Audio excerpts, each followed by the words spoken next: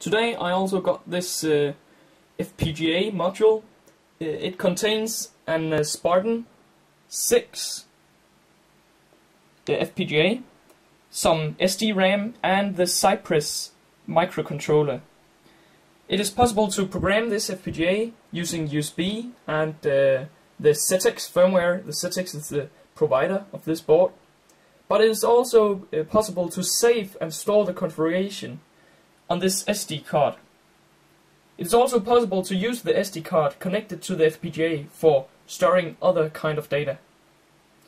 And then it connects to this expansion board for easy connection to a breadboard. I'll have to solder some pins in these rows on each side, and then I can plug it into a breadboard. So this connects on this, but I can use this as a regular thing if I make another board for it, as it just connects into some pins.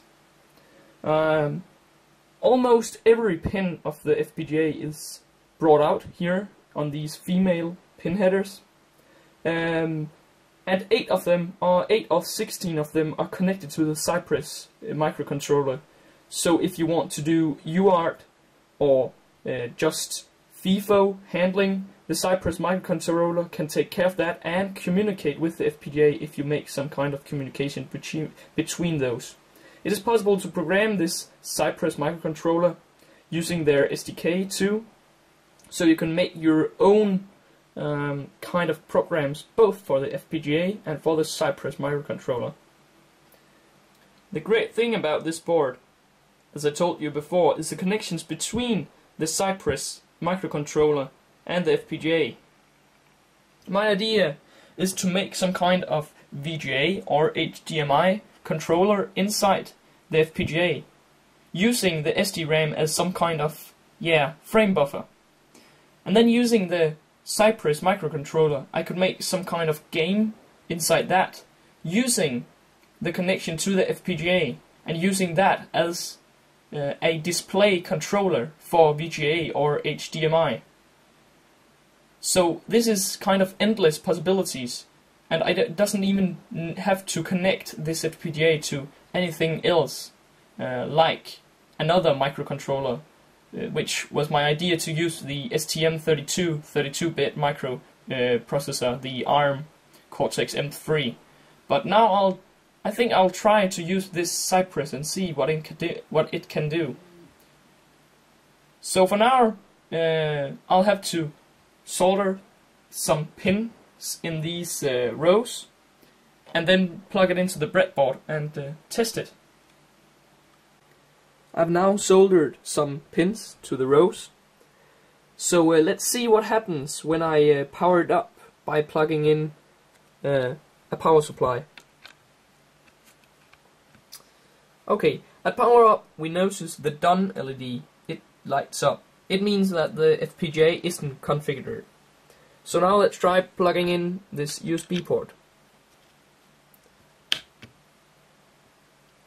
At first, when you plug it into the computer, you need to show the drivers, to specify the drivers.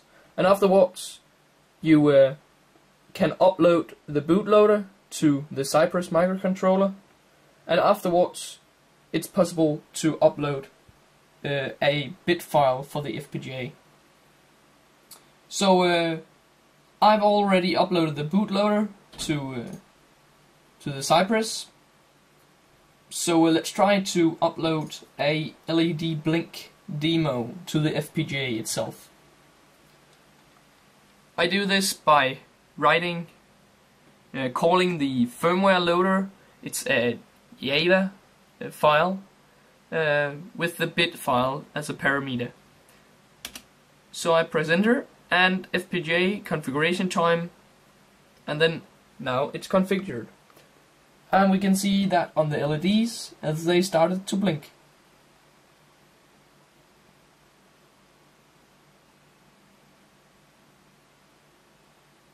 I can also run a command to reset the FPGA. Please also notice that the done LED has turned off because the FPGA is now programmed. But if I write as a parameter RF, which means reset FPGA, you'll see that the done LED turns on again and the LED stops blinking.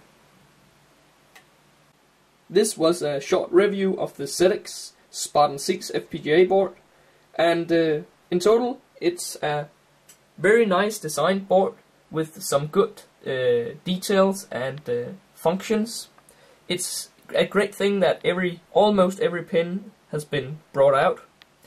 So now I'll try some other things with this board. For example, running the Lattice Mico 32-bit microprocessor. So thank you. TKJ Production.